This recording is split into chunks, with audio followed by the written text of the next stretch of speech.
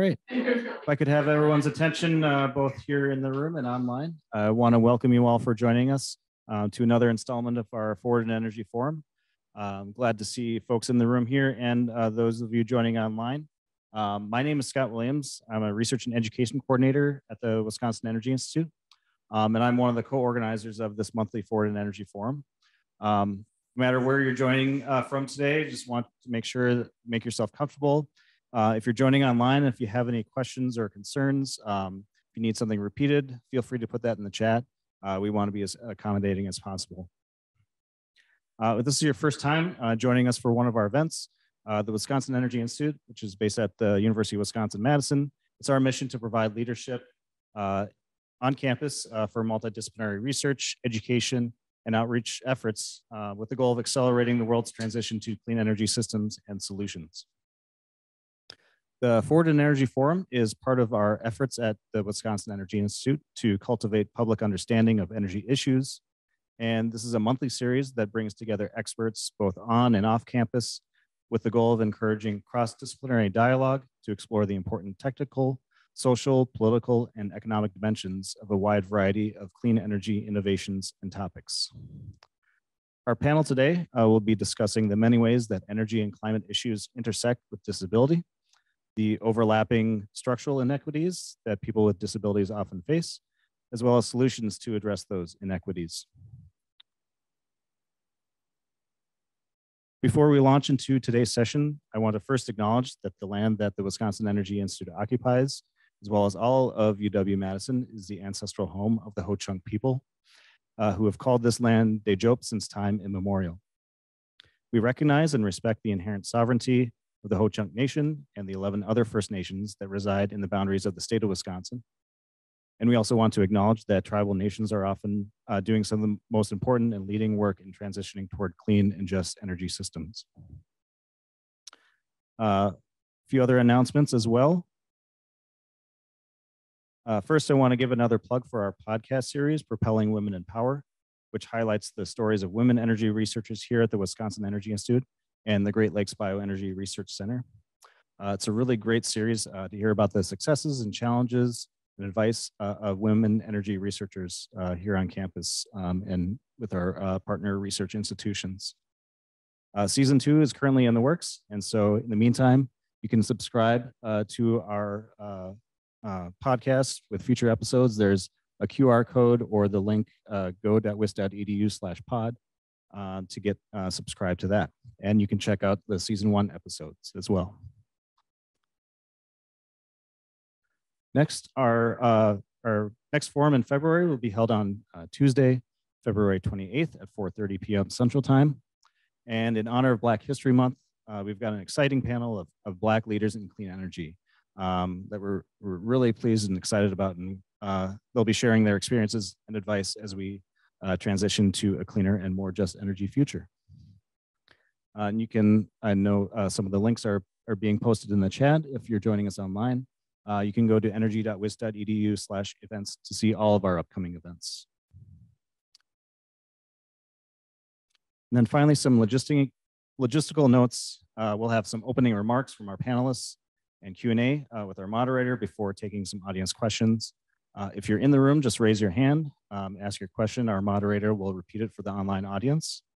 For those online, you can submit your questions in the Q&A box, and we'll alternate between in-person and online questions as they come in. Finally, for those joining via Zoom, you may see that we have live captioning turned on, so please utilize that resource if you would like. If you have any other technical concerns, please use the chat to let us know that. All right, and with that, I will introduce today's moderator, Mari Magler, who is the director of the McBurney Disability Resource Center here at UW-Madison.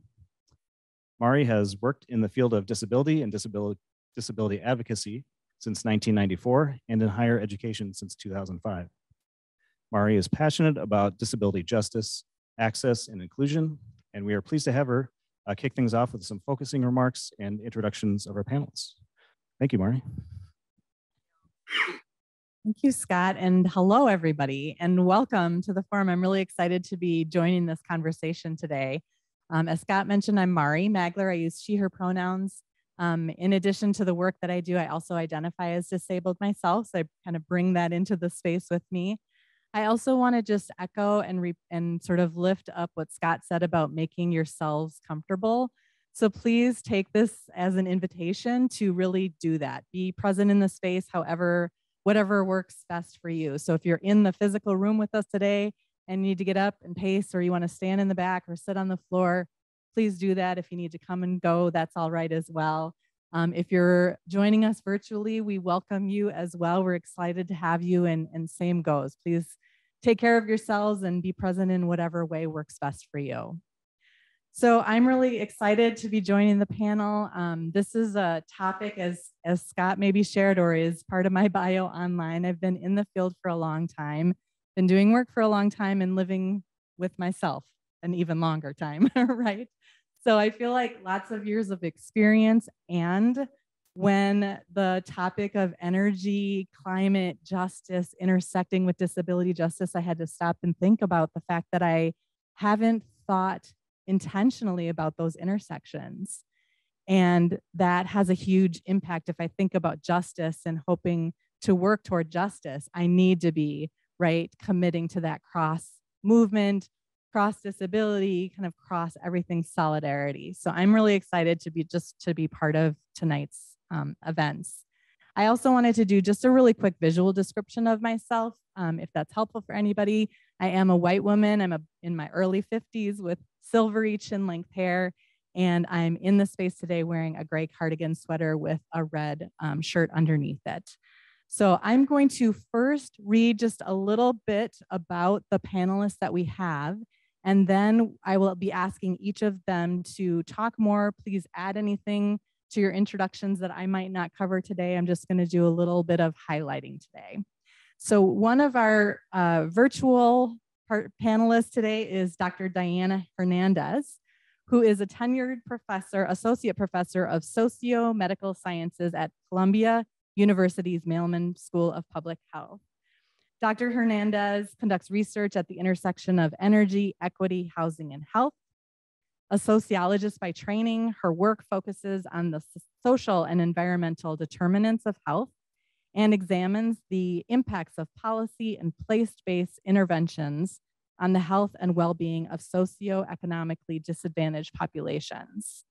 Welcome, Diana. Next with us also in the room here, we have Katie Collins. Katie is a clinical assistant professor and global health coordinator in the School of Nursing here at UW-Madison. She is a nurse practitioner with certifications in both the adult gerontology, primary care, and family nurse practitioner specialties. Dr. Collins currently practices in the internal medicine department at SSM Health. And her prior experience includes medical mission work in Gurmath, Haiti, as well as disaster preparedness research on the islands of St. Kitts and Nevis. Shifting back to our online panelists, we have Dr. Angela Frederick. She is an associate professor of sociology in the Department of Sociology and Anthropology at the University of Texas, El Paso, or UTEP.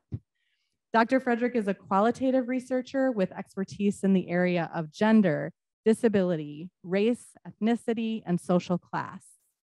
In her newest project, Dr. Frederick is examining the impact of climate-related disasters on people with disabilities and chronic health conditions.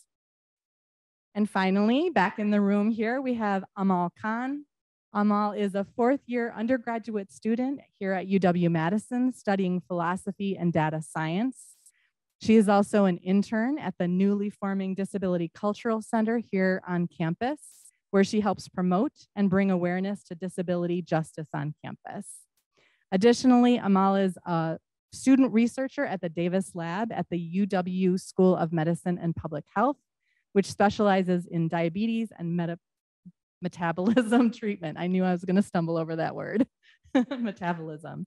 Okay, so that's just a little bit about our panelists, but to get things started, I'm hoping that each of you panelists can help us kind of get up to speed as an audience. There are so many threads that are woven into the topic of discussion, right? So for someone who may not be thinking about energy and disability day to day, as I might have outed myself a few minutes ago, what are some of the ways that you see disability and energy intersecting? And we'll start with Diana, please. So good evening. Very happy to be here. I appreciate the invitation and would have loved to be there in person, but myself felt ill last week and needed to accommodate and do the panel online. And so I'm really grateful for the virtual option.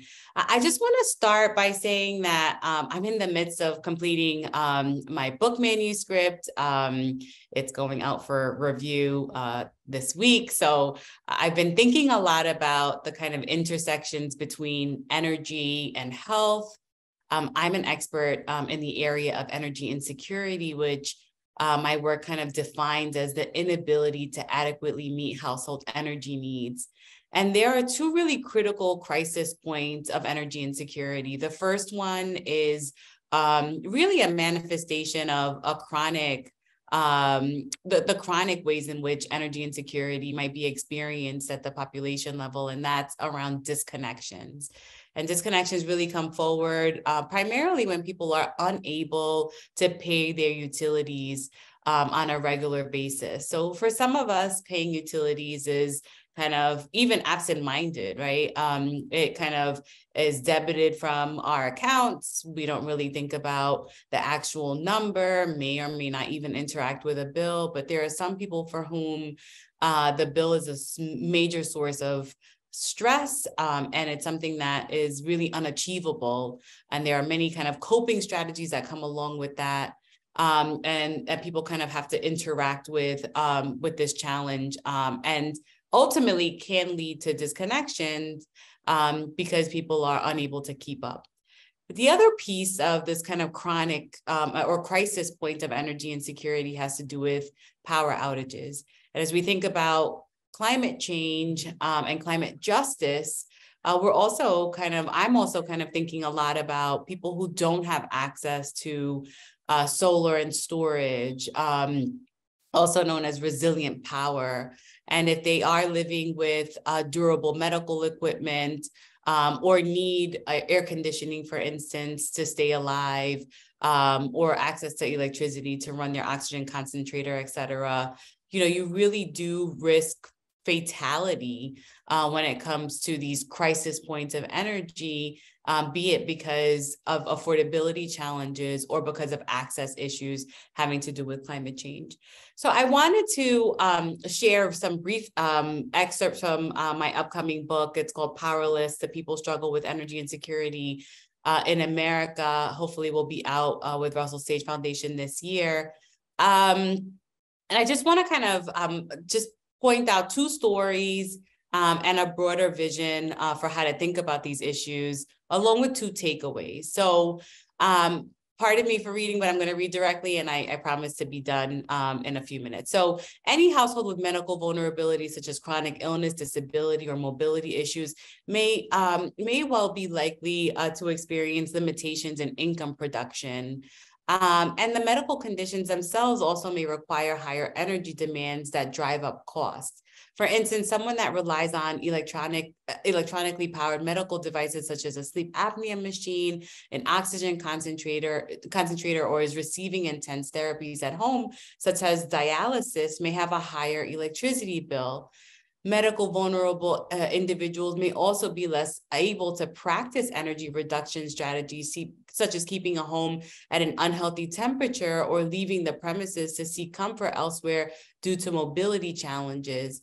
The homebound are more susceptible to adverse outcomes stemming from disconnections or service disruptions. So that's kind of a way to kind of think about these links. I just also wanted to very briefly share the story of Shamika, who I met in Philadelphia, and basically she is part of the deaf and mute community in Philadelphia, and she was able to essentially kind of give me a vantage point into the circumstances of living without natural gas and the kind of circumstances of having to manage being a parent and also kind of living with some of the limitations of income as a result of her and her husband's status as disabled people. So I'm going to just kind of put this in the context of disconnection. So depending on the year, roughly 2 to 3 million US households experience a shutoff like the one experienced by Shamika. According to the residential energy consumption survey data, 2.3 million households were shut off in 2020, a year when most of the US population was covered by a shutoff moratorium. When we look at the 2015 data, there are more than 3.3 million, and that's actually consistent with the current day figures. So that 3% of all US households have experienced a disconnection in any given year. These figures likely underestimate the true prevalence of disconnections because a disconnected household is far less likely than a connected household to have been able to complete the survey to begin with. Many don't even think about disconnection coming, as Shamika, who'd lived in the Lawndale section of Philadelphia, Pennsylvania, didn't. It was only after she couldn't turn on the stove and the water ran cold at the faucet that she realized that something was wrong. When she confronted her partner, Kenny, the father of their 2 children, he said he had forgotten to pay the bill. He said, I focus on electric. She said, I focus on electric. He focuses on the gas, but he's also busy worried about paying for the car and the insurance. And he drops our daughter off to school with the car. It's like he's not really thinking about the gas bill, and boom, it got cut off. And so one of the challenges for them in managing this circumstance had a lot to do with how to make do without gas. So the story kind of continues. Without gas for their stove, Shamika and her family ate tuna fish sandwiches for dinner. Thankfully, the electricity was still on to heat the water in the microwave in preparation for their evening bath time. Shamika would walk up flights of stairs between the lower level of the house and the living room and the kitchen to the bathroom on the second floor with a bucket of hot water for the girls' bath. I put a plastic container in the microwave and I poured the hot water into a larger pot and I let the water warm up for about 3 minutes. And it takes about 3 containers to fill the pot. And when it's ready, I go up 5 or 6 or 7 times and then I put a little cold water in the tub so that the water is just right. Really kind of just demonstrating how taxing all of this work is. I'm not going to continue. I wanted to kind of share more stories, but I will say that the 2 takeaways that I'd like to kind of put forward as policy prescriptions are first, really greater protections around specifically for people living with medical vulnerabilities and disabilities when it comes to disconnections. There are first of all, it's really onerous to get these kinds of protections.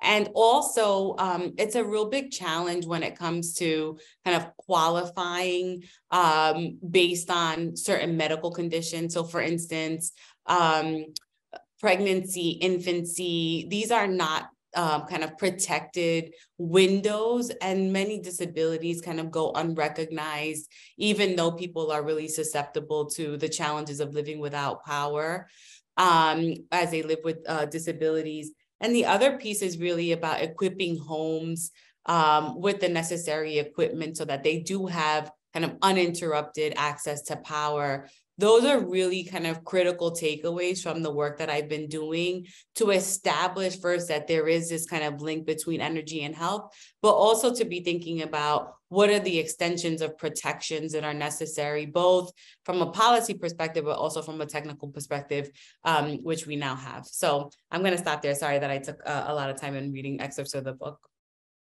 That was great, Diana. Thank you so much. Really, really great information to be shared. And we'll definitely have time to come back to some of those to expand on. By way of introductions, next, let's go to Angela, please. Hi, thank you all so much for having me. I'm so excited to be part of this panel. And this will be the first time that I'm presenting findings from a study that I've been working on examining the impact of Winter Storm Uri on Texans with disabilities. So I have so much to say. And so I think I decided to divide my time. So I'll talk about the disaster. And then I want to really devote my introduction to the stories of people who did not make it in Texas and in the disability community. And I will then, during the Q&A, I'll share stories of the people, 58 people that I've interviewed for this project. But I did want to, save time to honor the people who I did not get to interview because they perished in this disaster. So what we now call Winter Storm Uri was actually the convergence of 3 Arctic fronts that pummeled 25 states in the US in February of 2021. This extreme weather event was particularly disastrous for Texas, and sociologists argue that disasters aren't defined by the weather event itself. It's we define disasters by the collapse of social infrastructure and the loss of life and property. And so in Texas, these extreme weather events led to the collapse of infrastructure. And so for those of you who don't know much about Texas, we are the only state that 90% of our state is on an independent power grid. And therefore, we cannot borrow power from neighboring states in disasters like Winter Storm Uri. Perhaps even more significant for this disaster, that because we're an independent power grid, we avoid federal regulations. And so particularly the gas industry was not required to weatherize for extreme cold. And we had a warning event 10 years prior to Winter Storm Uri, where we had major long duration power outages in a winter storm. And ERCOT, the Texas Independent Power Grid, decided not to heed recommendations from the federal government, nor to weatherize, and nor were they required to do so as an independent grid. So fast forward to February 14th, 2021, due to cascading issues, failures with multiple energy sectors, the power grid, the demand on the power grid far exceeded the supply, and supply was also severely diminished during this time due to infrastructure failures. And Texas was 4 minutes and 30 seconds away from a statewide blackout, which would have required a black start, which would have basically left the state in the dark for months. So to avoid this catastrophe, ERCOT implemented what were supposed to be rolling power outages. The burden of energy loss during these Arctic temperatures, it was actually colder in many parts of Texas than it was in Alaska during this time, to kind of give you some perspective. What were supposed to be rolling power outages that would, where people would share the burden of power loss, ended up resulting in actuality in millions of Texans losing power for days, as their local utility companies could not reestablish service once they were disconnected.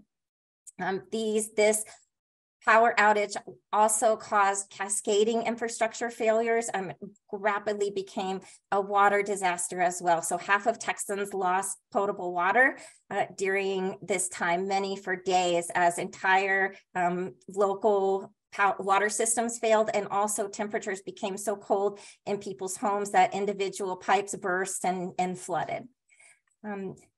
So the consequences of Winter Storm Uri were pretty tremendous, both in terms of financial costs and in terms of mortality. So the official death toll from Winter Storm Uri is 246. This makes it one of the deadliest disasters in recent US history. Just to give you some perspective, this death toll far exceeds that of Hurricane Harvey, which is the largest rainfall event in US history just a few years prior. analyses of excess mortality, which is the preferred, experts really prefer this as they believe is a more accurate measure of deaths, and where you look at what's the mortality rate in a quote unquote normal week compared to the weeks around Winter Storm Uri. And these analyses place the death toll between 750 and 814. Each of these numbers was a gut-wrenching story, and many of them involved people with disabilities. So I want to share some of the stories and underscoring what Dr. Hernandez, part of her talk is how power vulnerability and power dependence really increases the risk of morbidity and mortality for people in various disability communities. So among these numbers was Carol Anderson, who died in his truck in a town outside of Houston. He had gone out to his truck to try to get oxygen from a portable tank he had in the truck when his oxygen machine in his home failed due to power, and he died of hypothermia in his truck outside of his home. Cynthia Pierce died in an Austin assisted living home. The residential home,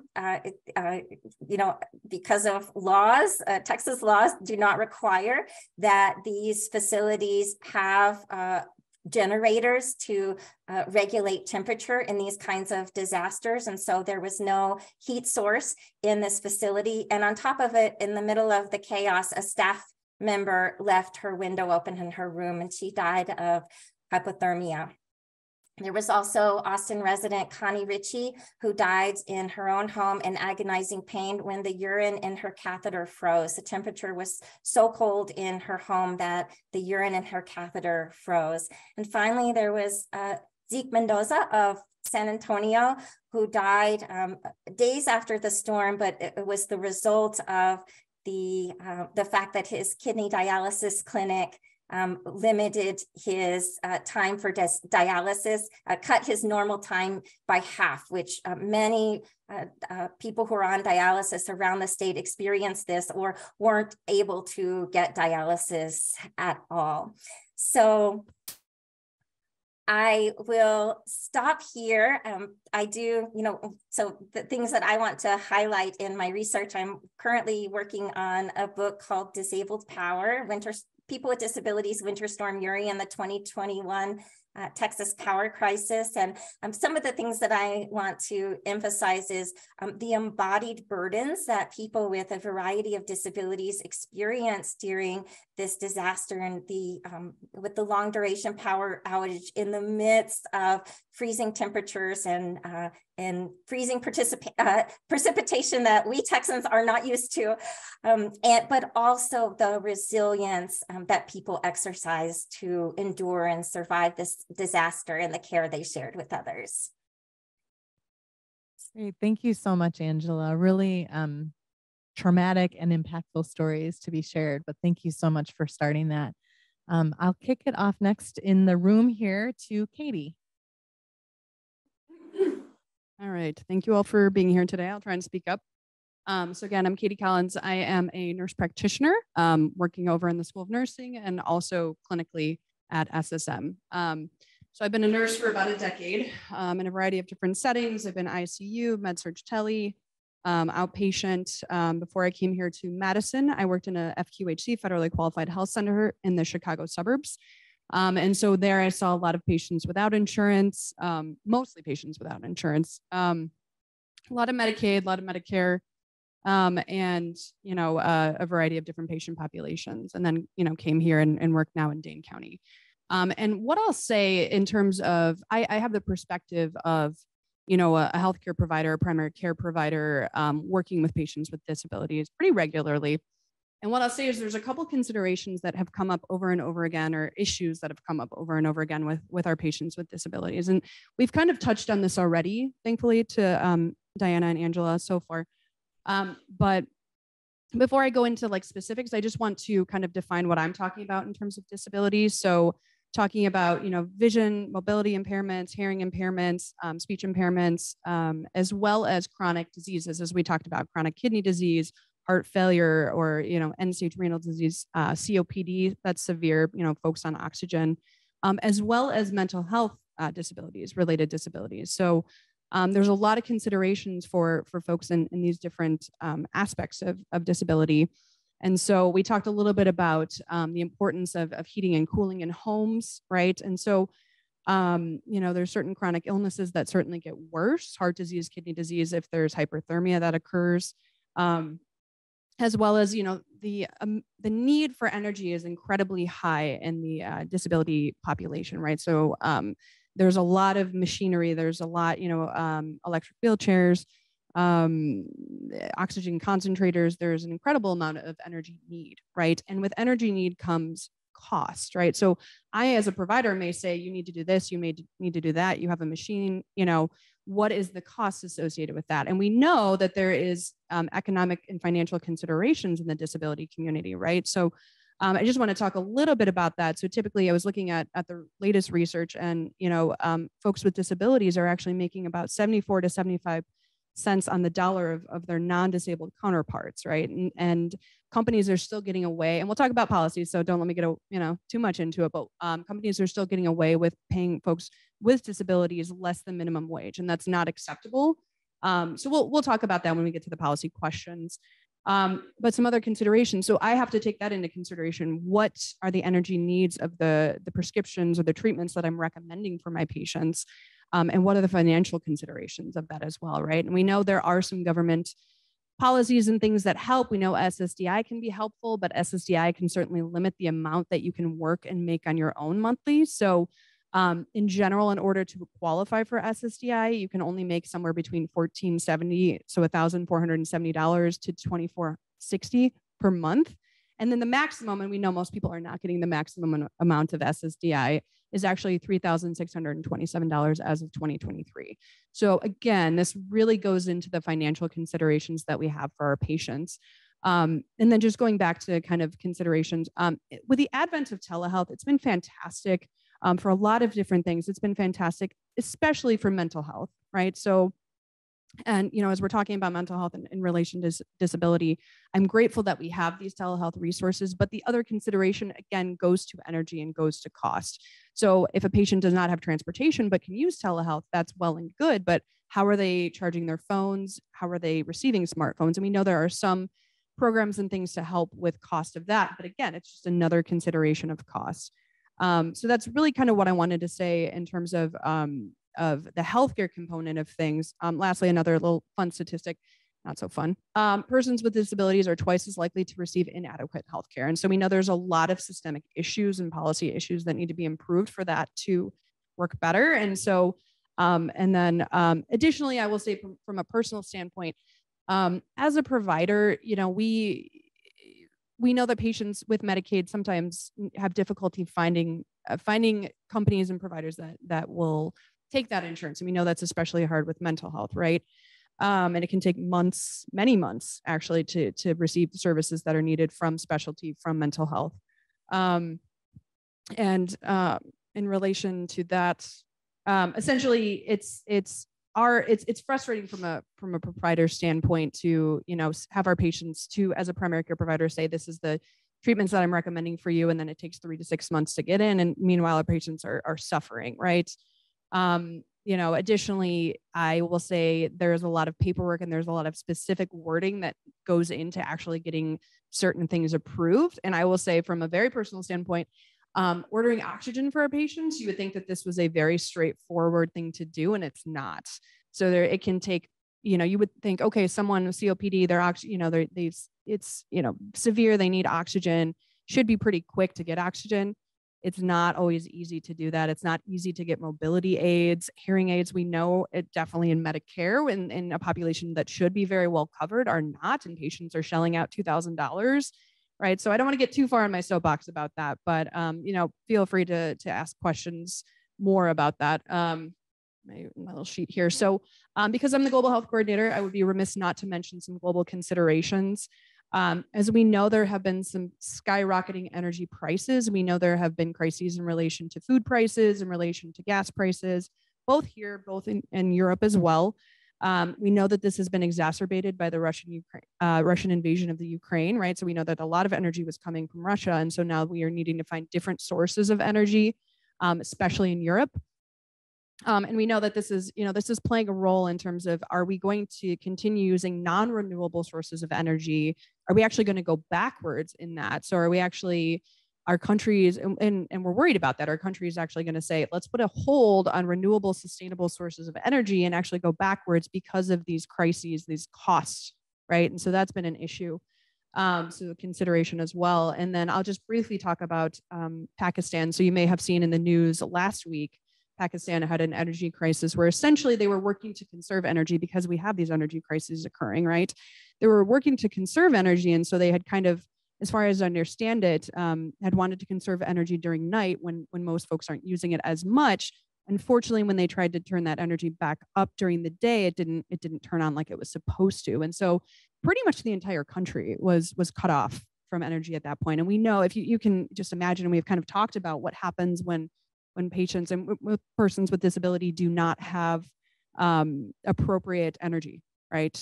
So 24 hours, even a couple hours, as we know. I mean, if it's hot, if it's cold, we're negative how many degrees here in Wisconsin? So if our heat turns off, we risk of hypothermia. We're hearing these, sad stories that could be avoided. So I think that is all I will say about that for now until we get to the questions. And Good evening, everyone. My name is Amal Khan, and I'm a senior studying philosophy and data science. I'm here to share my student perspective as a student with a disability. So I was diagnosed with a chronic illness at the start of high school, and consequently, a majority of my higher education experience has been guided by my illness, whether that meant adjusting classes or taking time off school or influencing what I chose to study. As a college student, I've had a lot of opportunities to explore my identities, such as being Pakistani American and Muslim. But recently, I've started to engage with my identity as a person with a disability. There are many experiences that can make a student with a disability feel isolated from their peers. We have to consider alternative routes to classes, get accommodations approved by professors, and test in separate spaces than our peers. We also need to put a stronger emphasis on balancing health with academics. This can be a very difficult feat and often is hard to accomplish. But beyond the college campus, there were certain changes I needed to consider depending on my environment. For example, travel is often more difficult for disabled people. One part of the struggle is the logistics of getting to your destination, and another is the climate of the destination. As a child of immigrants, my family and I often travel back to Pakistan to visit family and friends. Certain adjustments I could anticipate, like dietary restrictions, being careful to drink bottled water, or avoiding fresh fruits and dairy. But something I didn't anticipate during my trip in the summer, where temperatures went above 100 degrees, was how the climate would affect my medical devices.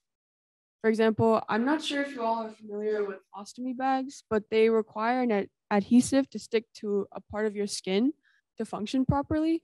But due to the extreme heat and humidity, the rate as to which I had to replace this medical device was almost 2 times the frequency as here in Wisconsin. Whereas I was just visiting, a person requiring the same medical device as me, living in Pakistan all year round, would need to spend more of their income on this medical device. This is a smaller scale individual example of how extreme climate disproportionately affects disabled people. On a larger scale, Pakistan's entire infrastructure was severely damaged by recent floods in 2022.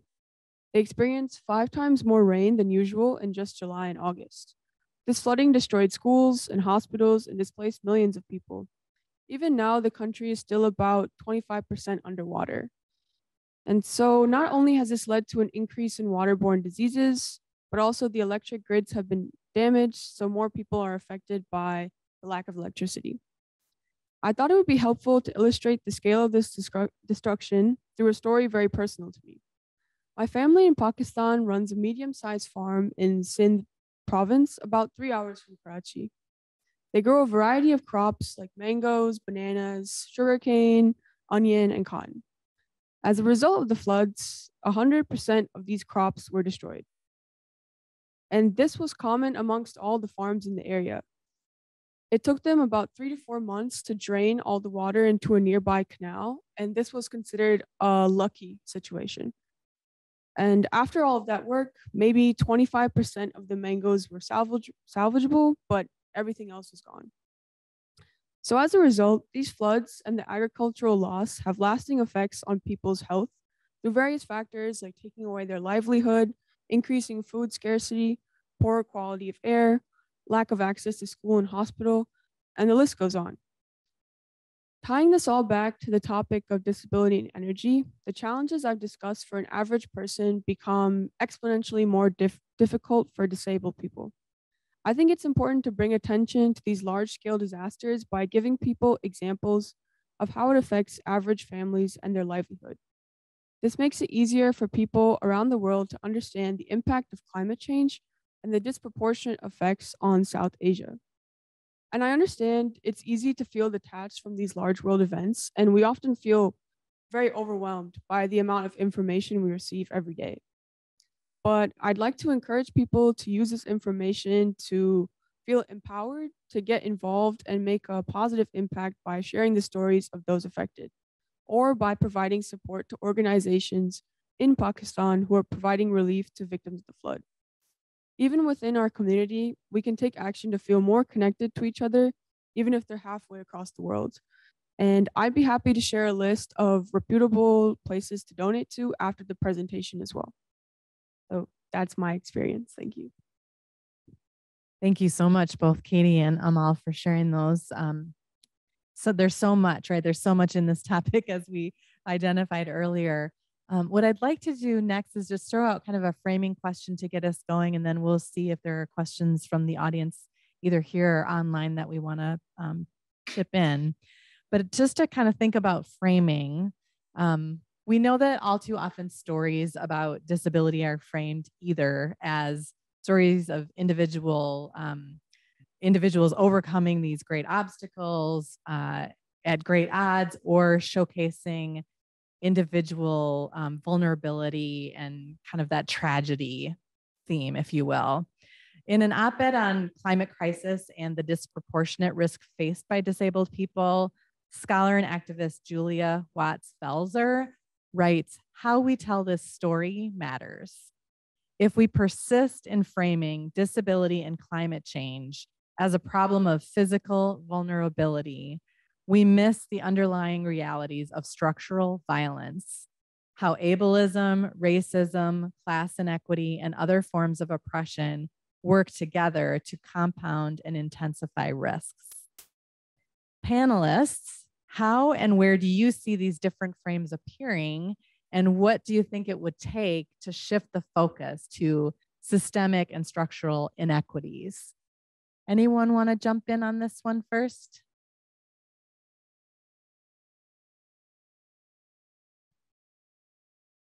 Angela, go ahead.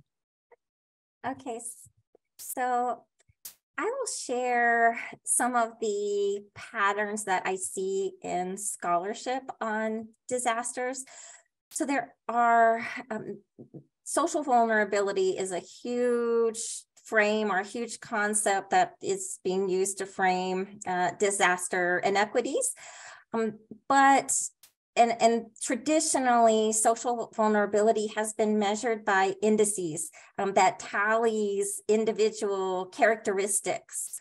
And I really have concern that the complexity of disabled people's lives gets missed in these sort of indices, right? And that the focus becomes on, as Julia's quote so eloquently states, that the focus, we locate the vulnerability within an individual body rather than the structural processes that created these, a lot of these burdens or exaggerated burdens related to disability. And so the sociologist Kathleen Tierney argues, people aren't born vulnerable, they are made vulnerable.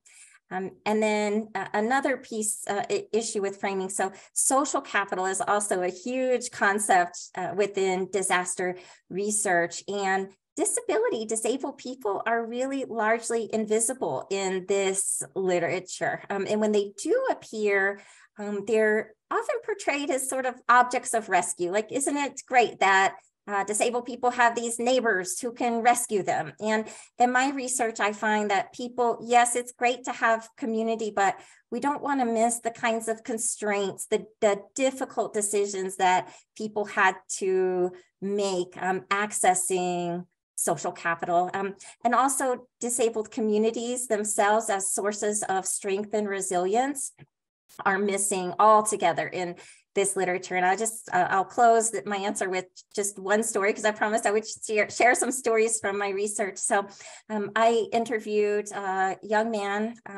who is diabetic, and he also is blind due to diabetes. And he and his wife is also blind, were in their apartment for several days. They were rationing their phones because they didn't know, how long they would be stuck in their apartment.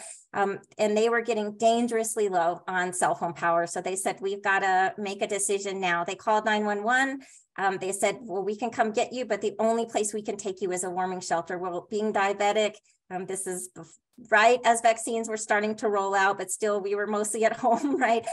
He didn't feel like that was a safe option. And a friend of his who is also legally blind, the three of them made a decision, and the friend had power in his home. So he chose to walk 4 miles to get his two friends, and they walked together 4 miles in treacherous conditions. And keep in mind, in Texas, we do not have snow boots, we do not have down jackets, or we don't have a lot of wool items. So, in Texas clothing and Texas shoes, they walked 4 miles in these, dangerous conditions. And I would like to see more of these stories of resilience and care and recognition of the strength within disability communities in the midst of major infrastructure failures. Thank you. Thank you, Angela. Anyone else want to jump in on this thought? Diana. I can't agree with Angela more, that kind of focusing in on narratives, and really narratives that are asset-based and strength-based are so critical. We can't keep telling stories about how people are victimized and vulnerable without also acknowledging all of the ways in which they're also managing under really difficult circumstances and surviving and thriving. And that, the communities that we often peg as vulnerable also have a lot to show us and to teach us.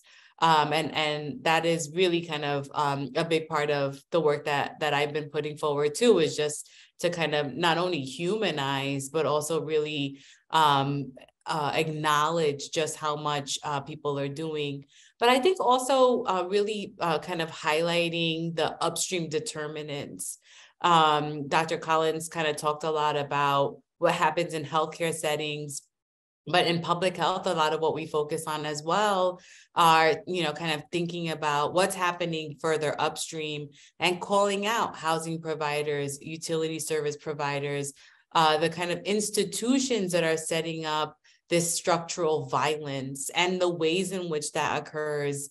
And that's sometimes just, like a lot of the policies that exist are completely arbitrary. So calling it out, I appreciate the report, the Powerless in the US report that was shared in the chat. We need more of that kind of work that is situating it in evidence, but also really pointing to the actors that are allowing this kind of work to happen. And it isn't just about individual impact.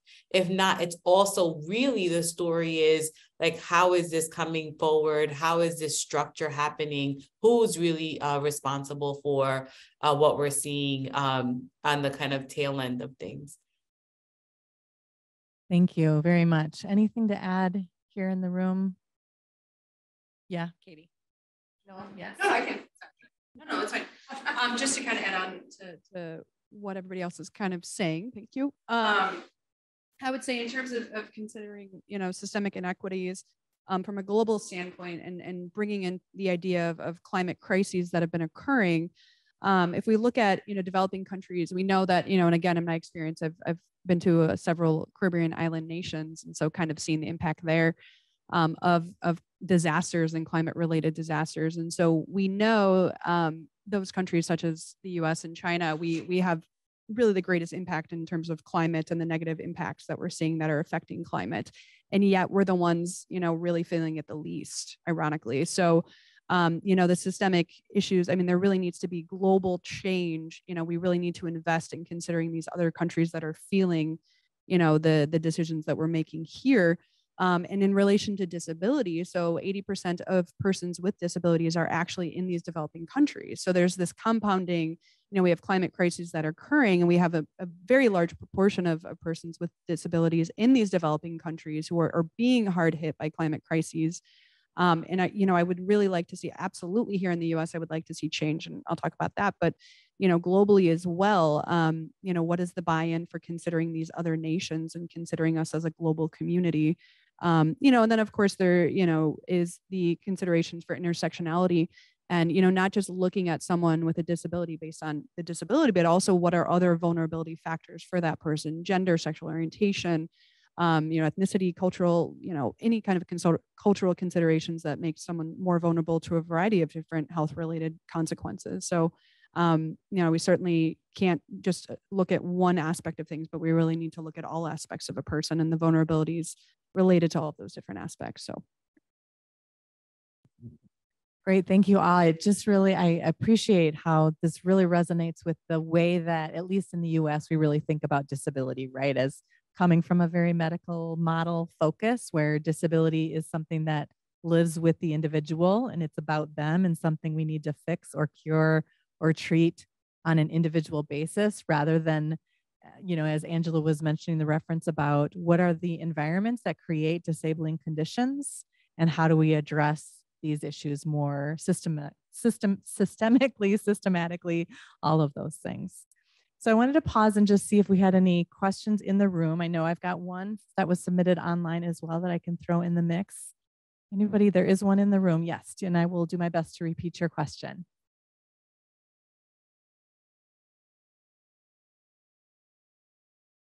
Here, you know what? I'm going to bring you the mic. How about that? That seems easier. Hi, thank you all for being on this panel, first of all. I don't know if there really is an answer to this question, but something that I've sort of come across when trying to do research on these types of impacts is just like straight up lack of data. There aren't enough, studies and things that really look at this type of, like the types of impacts that things like not only like energy insecurity, food insecurity, whatever, but I'm speaking, so I'm a nuclear engineer, so I've tried to look at how potentially like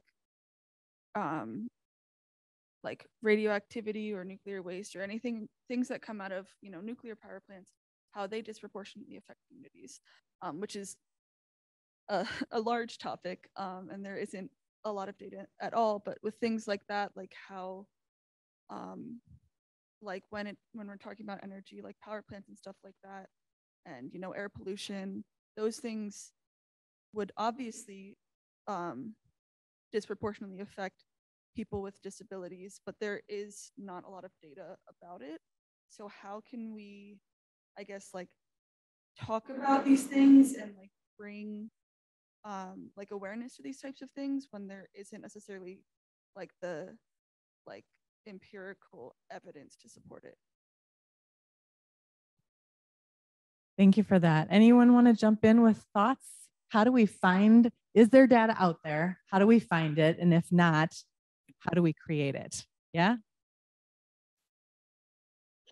Well, I'll just say that the data kind of shortage issue or the lack of access and transparency around data that's existing is a huge issue. But I think that there's also, and I appreciate that I'm also a qualitative and a mixed method study, researcher, as is Angela. And I think part of it is also about, when we have some of these more emerging questions and fields that are not yet well established, sometimes the places to start are really with qualitative research. And that isn't always valued in this high kind of hierarchy of data and of knowledge, but sometimes that's where we have to start. And so as you're thinking about the impacts on specific communities, it might actually require that you go to the community and you kind of understand what's happening on the ground. And then we then know what kinds of additional data sources may be helpful. But I think this is really kind of a critical problem. And there's actually, in some spaces, there's not a shortage of data. It's just not publicly available. And the way to kind of go about getting it is like circuitous, and, you have to do all this kind of extra work if it's kind of made available at all. But I think one kind of workaround is sometimes also to appreciate the insights that can come from qualitative work. Thank you for that.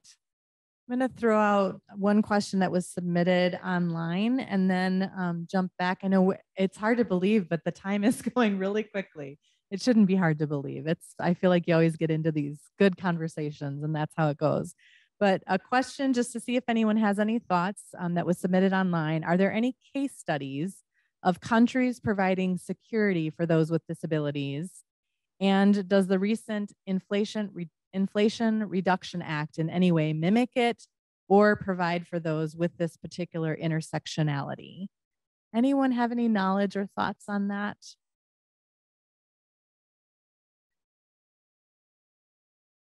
Katie. Yeah. I don't know that the Inflation Reduction Act is doing enough for persons with disability. It seems to be going in the correct direction, which is great in terms of sustainability and, renewable resources and, improvements of financial considerations for electric vehicles and things of that nature, and prescription drug costs, which is fantastic as well. Always to see that number go down for cost. In terms of protection, so I know, I'm certainly not an expert on international policy, but I know that in Europe, I think specifically the UK, there has been caps placed on the cost of energy or how much can be charged for energy. So that is something that's a consideration for everyone, including persons with disabilities. Again, we talked about cost. I will say in terms of financial considerations, there are several countries who are doing very well in terms of financially supporting persons with disabilities. Switzerland is, I think, number one in terms of the amount of money that they're able to provide to persons with disabilities on a monthly basis. I don't know what it translates into dollars or if it is like dollars, but I think the number was somewhere around like 6,000 or 7,000. Again, I don't know if that translates directly to like US dollars. But I don't know that counts as a protection per se. Well, I suppose it does in terms of financial considerations for actually being able to afford energy for treatments and things that are necessary for life. So that's kind of my extent of knowledge of protections kind of internationally that are being done. So I don't know if anyone else had any comments on that. Chance? No? Okay. Okay, thank you. I am gonna move us. Oh, Angela, did you want to jump in? I was just saying, sorry that I don't have an answer for that question. No worries at all. I know we're getting short on time, and our panelists each have so much more information to share. And so I'm a little bit like, what do we do next? So I think what I'm gonna do is, it's approaching 5:30. I'm going to ask kind of our wrap-up question, but would invite each of you to really include any highlights. I know we didn't get to as many stories as we'd like to. Please feel free to add those in here as we kind of move towards the 5:45 time.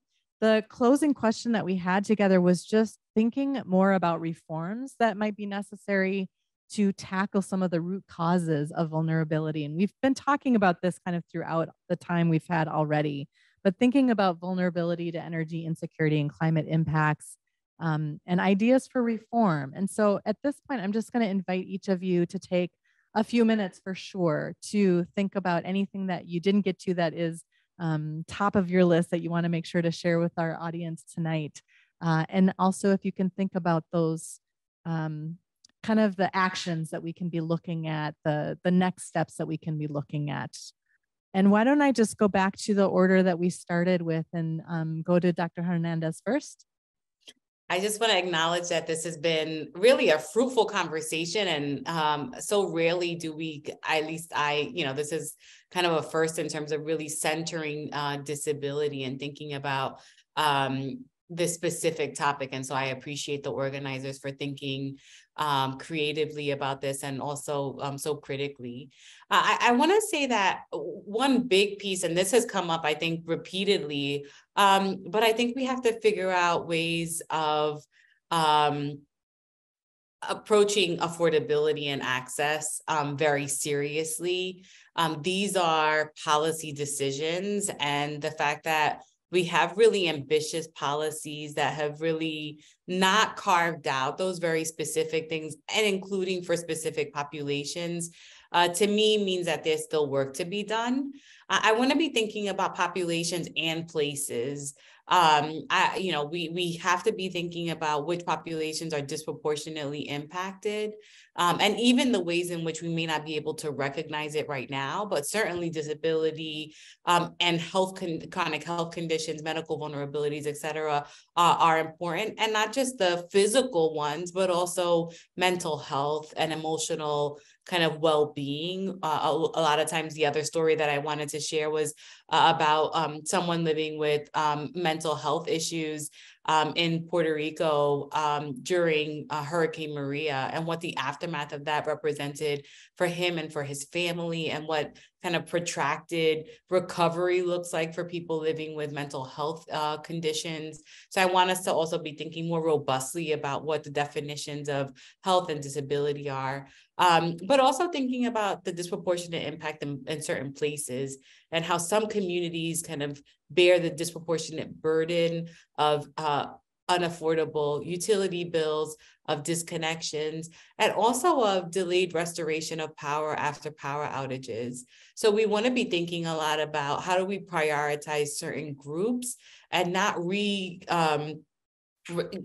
basically reinstate these kind of the kind of powers that be and the privileges that exist and how some of these decisions are being made. I think particularly when it comes to the restoration of services kind of post power outages, we don't think about that. And yet, it's some of the same areas that, kind of experience all kinds of privileges that end up being turned on first or have backup power, et cetera. And so they never really have the same hardships. And so thinking about people, populations and places, and also thinking about ways of kind of offering broader protections and being more robust in our definitions and acknowledgement of health and disability status.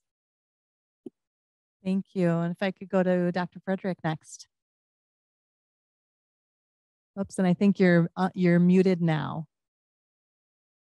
Oh, sorry, I thought I was muted and stuff. Okay.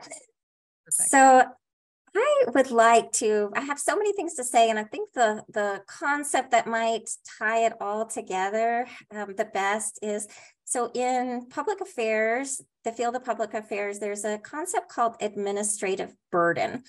And this concept kind of captures the ways in which citizens of a state experience costs as they seek services with a government. And in each stage of disasters, I have found ways that people with varying disabilities experience administrative burdens. And, you know, if you ask me what I could do to change, I would like to change the Texas Power Grid, but I don't have the power to do that.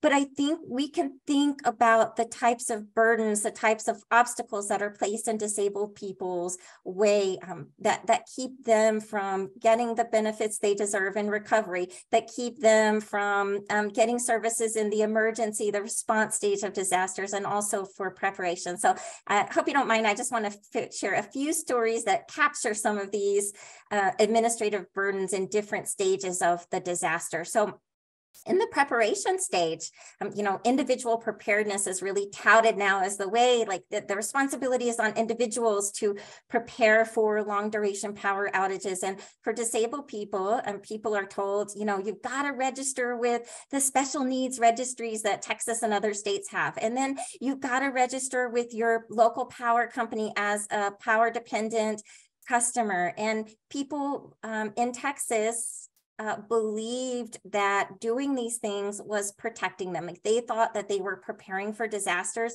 by registering for STEER, the Texas State of Texas Emergency Assistance Registry, by registering as a critical power customer with their utility company through the Public Utilities Commission of Texas. And those services were nowhere to be found in the disaster. And it led to a great deal of hurt and betrayal in disability communities. One parent I interviewed who really, really profoundly struggled to keep her child alive during this disaster said, you know, why do we have these registries and why are they so difficult to get on when, you know, what I found out really quickly is there's no cavalry. The cavalry isn't coming. They meant nothing in our greatest time of need. So those are forms of administrative burdens that the bureaucratic asks that we make of disabled people and that kind of lead people to believe that they're going to receive a service when those services actually aren't available. And then there are other ways during the response stage. I mentioned the stories, and there are several of them of people I interviewed who called 911 for assistance, and they were told, the only place we can take you is a warming shelter, and that just didn't work for people for multiple reasons. And so they chose to stay in their freezing, dangerous homes. And then in the recovery stage, there's a recent study that's out that shows that disabled people are less likely to receive assistance from FEMA. And there are all kinds of barriers people with disabilities experience trying to access services. So one blind woman in San Antonio pointed out, you know, when the disaster, we were moving out of the disaster and San Antonio opened up these water stations. Well, I don't drive, and my normal modes of transportation aren't going to work for carrying gallons of water home, right? You can't take that home on the city bus, and an Uber driver is not going to sit in a line for hours with you to get that water. And so to think about being required to stand in line, that can worsen certain people's disabilities, or they're unable to do so altogether. So, and one more story I will share. One woman I interviewed, and this was one of the interviews that I, you know, hung up the phone and I was like, this is not a boring journal article. This has to be a book. Like I want people to read these stories. So she's a white woman who lives in a low-income apartment with her family, and her because of a flood in the apartment, her apartment soon after the disaster was covered in black mold, and she was not allowed to move because of restrictions during the pandemic for federal housing assistance. They were disallowing people to change locations. And so she had to repair the apartment herself and paint it herself. And that was so disabling for her with her physical disabilities that it caused her to be bedridden for weeks afterward. And so I think if I could share one concept, it would be administrative burden, because I think the thread of administrative burden runs through so many stages of disasters. So thank you. I'm sorry I went on a little long there. Perfect. Thank you so much. I'll kick it over to Dr. Collins next. I would say so in relation to kind of the question, I think first and foremost is building awareness. and there is not the level of awareness that there should be in terms of need and in terms of what's actually occurring climate-wise with disabilities, et cetera. So I think first and foremost, actually having a global awareness of what's going on. Additionally, I think whenever there is any policy changes, creation or change itself, the folks who are most impacted are the ones that should have the loudest voice at the table, the ones who should be, calling a lot of the shots. And so, same is true of talking about disability and disability justice and policy changes, right? So we don't always see that, unfortunately, where, it's not necessarily the voices of those most impacted who are making the decisions. It's frequently not. So I think that that's a huge part of consideration for change in policy in the future. I did want to briefly mention, additionally, if we're talking about disability and climate, I want to mention the concept of eco-ableism. I'm not sure if you've heard of that before. Essentially, we all kind of understand, or a lot of us understand what ableism is, but in policy change related to the climate, we're seeing some of this, what is called eco-ableism. And essentially, in a nutshell, what that is things like, for instance, with this, I think plastic straws became kind of the demon of climate change, and it was get rid of single-use plastic and get rid of plastic straws. But we're not considering folks who actually may really need plastic straws. And we know paper straws last all of about 2 seconds before they disintegrate. And folks may not be able to use, they may need straws that bend, they may not be able to use heavy metal straws, right? So I think, other considerations, well, we should all use the stairs instead of using elevators, because it conserves energy. Well, maybe, there are folks who that is not an option for them mobility wise, right? Public transportation, again, may not always be an option if it's not truly accessible to everyone. And then saving energy, by cooling or heating or cooling the home or turning down the AC or the heat, again, may not be an option for a lot of folks with disabilities. So we want to make sure that when we're advocating for change in policy, that we're moving away from this idea of eco-ableism as well. So that's pretty much what I'll say about that. Yeah, I think within the UW community itself, I've seen a lot of communities take action to help victims of these climate disasters. Like the Pakistani Student Association at UW alone raised about $7,000 to give to flood relief there. And there's a lot of, like Dr. Collins said, making awareness for reputable places to help or how to get involved. And I think one thing that can be helpful for people who might not identify as someone with a disability, or maybe they're adjacent to the idea, is understanding that it's not, looking at it through a cultural lens as well. I think in tandem, a lot of the places being affected by climate change are like South Asia, the Caribbean, South America. They've been victim to not only colonization, but also like disproportionately affected by climate change. And these countries hold a lot of culture, a lot of language, a lot of teachings that are important to people not only there and diaspora populations as well, like myself. And the ability to interact with this identity as being a disabled person, I think comes from the strength and community you find through your ethnic and religious or other cultural identities, right? So I think it's understanding that if one thing gets affected negatively, it's going to affect everything equally. So in that sense, I think we can find some common threads as to how we can all be involved in this issue and understand how we can all make a difference as well. Thank you so much. I know we're really close to time. I did also want to, Amal, are you able to talk a little bit about the Disability Cultural Center and the efforts to get that up and running? I think that would be really great information for everybody to hear just a little bit about that before we close out tonight.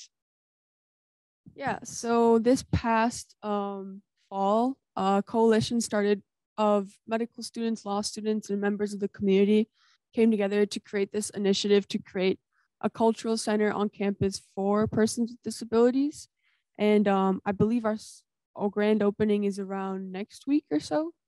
And we're located on campus right across from Gordon's Dining Hall. We have a physical space, and we plan to have a lot of cultural programming this semester that helps students find a space within campus and discuss intersectionality between all these identities.